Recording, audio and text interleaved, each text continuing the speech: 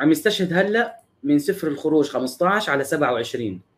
ثم جاءوا إلى إليم اللي أنا شرحتها قبل شوي، وهناك 12 عين ماء و70 نخلة. ركزوا، 12 بئر و70 نخلة، وهنشوف.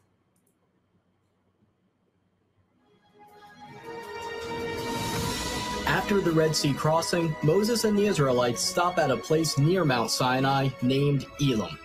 Desperate for water, they find a unique location with 12 wells and 70 palms. للمعلومية يلي حيزور الموقع عن طريق جوجل ايرث، جوجل ماب، اي موقع خريطة، الموقع اللي مذكور فيه 12 بئر و70 نخلة، لو حتشوفوا من فوق هو المكان الوحيد اللي فيه الخضار والماء. بقية الأماكن اللي حواليها أرض قحلاء صخرية، يعني الله يعين اللي بيمشي فيها. سبحان الله، مكان رب العالمين خصصه لسيدنا موسى ولبني إسرائيل. سبحان الله. Along the path to the possible real Mount Sinai, there is a match for Elim with many palm trees. شايفين البير، وحتلاقي منها هي 12. And to this day, 12 wells. Saudi locals pointed us to this location and specifically referred to. ملاحظين مكان فاضي، يعني كله صخور وأرض قحلاء وحالتها حالة. هالمكان الوحيد يلي فيه النخل، 70 نخلة و12 بئر. To it as Elim. عم يستشهد من الخروج 32 العدد 4. فأخذ ذلك من أيديهم وصوروه بالإزميل وصنعه عجلا مسبوكا. هون لما طلع سيدنا موسى يحكي مع الله عليه الصلاة والسلام وعبدوا العجل. حنشوف هلأ وين موقع عبادة العجل. بيقول النص: هذه آلهتك يا إسرائيل التي أصعدتك من أرض مصر. حنشوف. Another major event by Mount Sinai is the incident with the golden calf.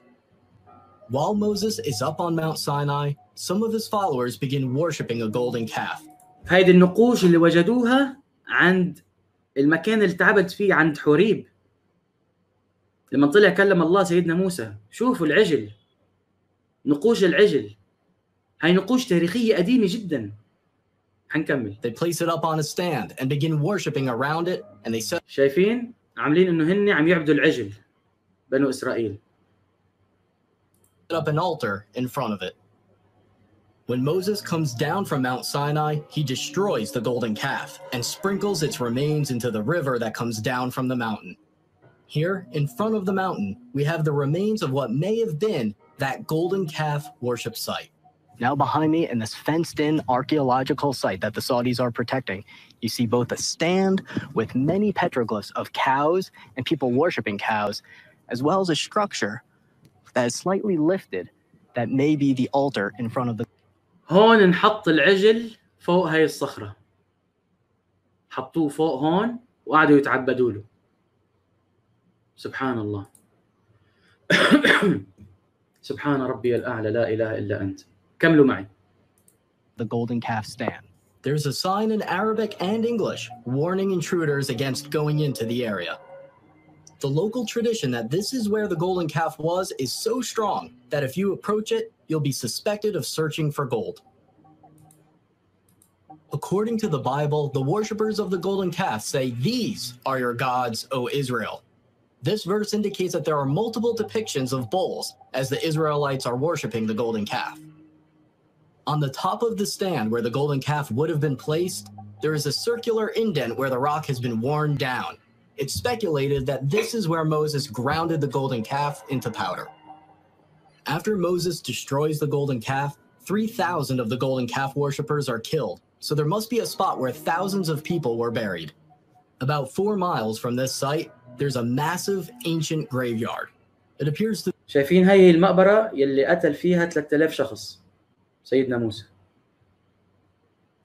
على كلام. Be a mass burial site where the graves were dug all at once. It's located just outside the plain where the Israelites would have camped, so it's exactly where it should be if this is where that story took place. Here too, the Saudis have a sign identifying it as an archaeological site, and it's patrolled by police.